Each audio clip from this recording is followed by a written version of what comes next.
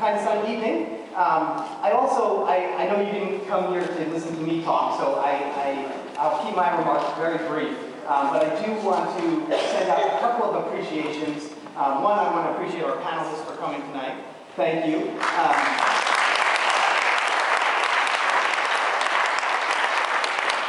And Pat Blue, our moderator. Appreciate that. I also want to thank the Unitarian Church of Montpelier. And then I want to send some appreciation out to our event sponsors. So that's Progressive Asset Management, that's Main Street Landing, Aquavidier Kombucha, and Skinny Pancake. And then I want to send a big shout out and appreciation to Jillian Mayer in the back for carrying the bulk of the laboring oar to put this together.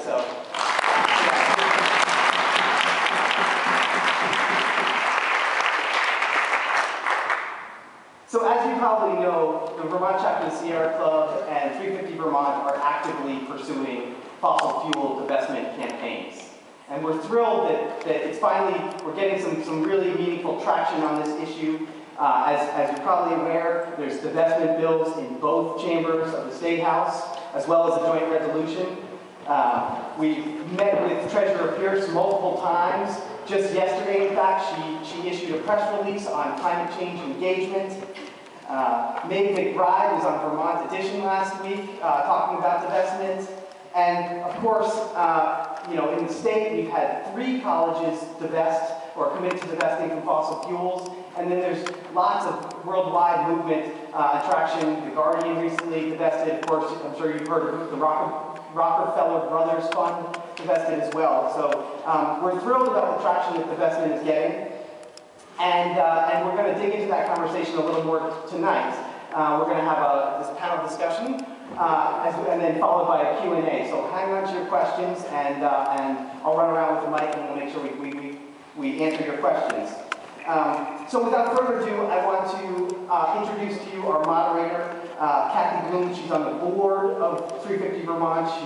She also is a co-founder of Vermont Debate, which is a sustainability game. She's a writer, an actor, and perhaps most apropos tonight, a climate activist. So, Kathy?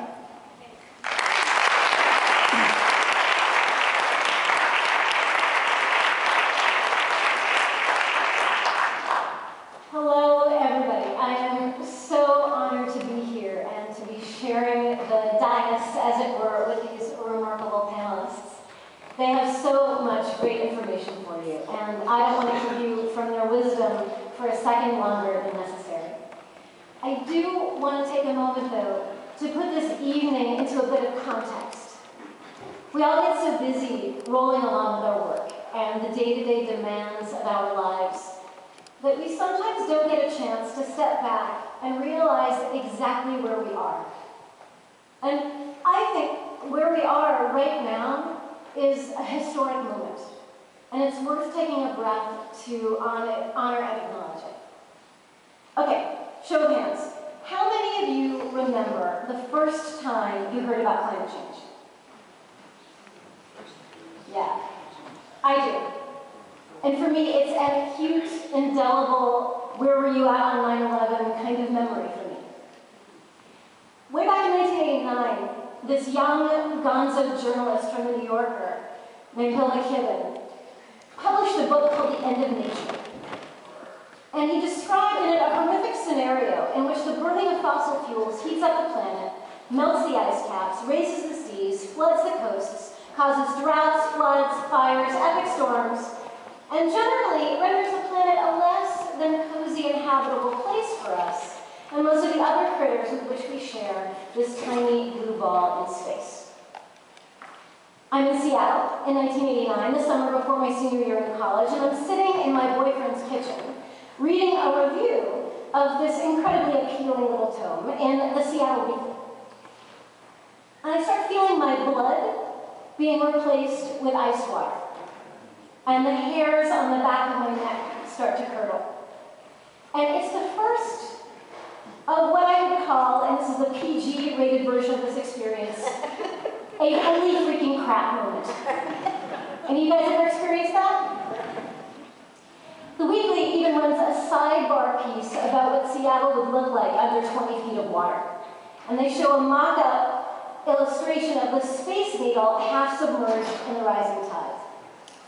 Now, the only good news in the face of this nightmarish narrative is that the scientists are saying it's not going to happen for hundreds of years. It's way far off in the future, which will hopefully give us plenty of time to solve the problem before things get, shall we say, charismatic. But I remember thinking, wow, I have no desire to see that. None. And that was the first time in my life that I didn't want to live forever. Well, it turns out you don't have to live forever to see things that you really don't want to see. Now, fast forward to 2008, when NASA's chief climate scientist, James Hansen, writes a paper saying that the maximum safe level for atmospheric carbon dioxide is 350 parts per million, a number that we had then and certainly have now already blown way past. But armed with that number, Bill and a small group of Middlebury College students take up the charge, and a global climate movement is born. The first set of tactics had to do with just getting the world to understand and pay attention to what was going on. Then, they had to figure out what we were going to do to fix the problem. Now, stop burning fossil fuels is the simple answer, but the reality is profoundly complex and painfully hamstrung by the fact that the fossil fuel companies are regularly making more money than God. Forgive me, Unitarian Church. And they have absolutely no desire to see even a microscopic dent in their galactic profit margin. They also have a lot of cash to throw around, fund the campaigns of morally bankrupt legislators, and obscure even the clearest of scientific arguments. Now, here's where things get both interesting and relevant to tonight's discussion. In 2012, when Bill and 350 first started talking about divesting from the fossil fuel industry as a significant tactic for climate activism, the argument, much like when we were fighting apartheid in South Africa, was primarily an ethical one. They basically said, these companies are making money hand over fist by polluting the planet to the brink of extinction. And if you care about the fate of the world, then you have a moral imperative to withdraw your investments. And as Nate said, that argument has worked pretty well with quite a number of colleges, municipalities, and in a moment of exquisite irony, the Rockefeller Foundation. But what we've come to learn is that for a number of reasons, which I think this panel will share, it's actually also sound financial behavior. The Guardian just last week reported that over the last 5 years, investors who have dumped holdings in coal, oil, and gas earned an average return of 1.2% more a year than people who stayed tied to the fossil fuel industry. Now, to bring this all back to a very personal perspective, I run this community climate game called Vermontivate, and this year we were looking to hire an intern from Champlain College to help us out. One of the candidates who we eventually hired was a senior from New Jersey named Rob. Now, Rob wants to be an investment banker. He was very clear about that when he graduates, and it was obvious from his application that he doesn't have much experience with or even very much interest in climate change. So I asked him why he wanted to intern with us, a nonprofit climate game. And he said, well, I totally get that fossil fuels aren't a good investment anymore. That's obvious. And I want to work with you guys so I can learn about alternative energy, and it'll be a valuable piece of knowledge to have on my resume. I was blown away.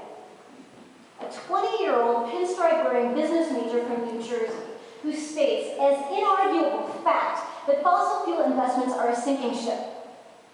It's hardly just a moral argument anymore. And that is why this is a historic moment. This is the moment when the tide is really starting to turn. And if we are brave and determined enough, we all have the opportunity to be part of it in a really big way. So with that, let's turn to our panel and get really down and dirty on divestment. Now, a little side note here. All of these folks sitting at this table have resumes that are as long as, well, not my arm, more like Bill's arm. And there's nothing more draining to an audience than reading a really long bio. So by way of introduction, I'm just going to give you their highlights, but trust me when I tell you that these folks are educated, credentialed, experienced, and passionate. They are here tonight because they are people who know.